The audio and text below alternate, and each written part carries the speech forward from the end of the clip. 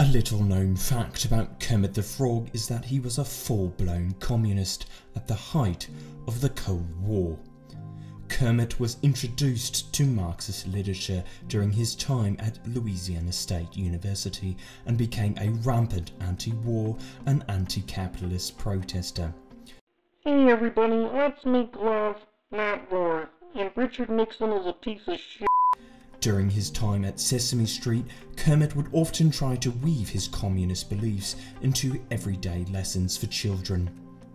Today's letter of the day is R, which stands for revolution, which Karl Marx calls us to do in order to overthrow the chains of a capitalist oppressive system.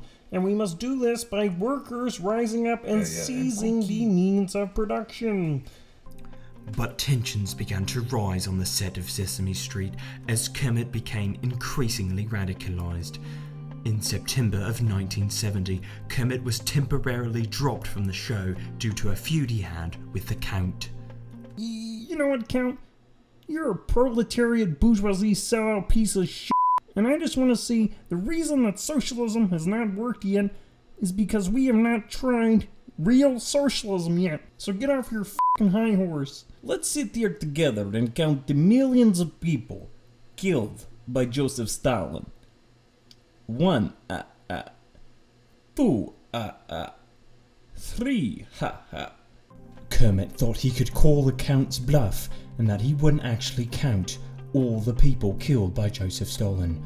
But 385 days later, the count finally reached 20 million.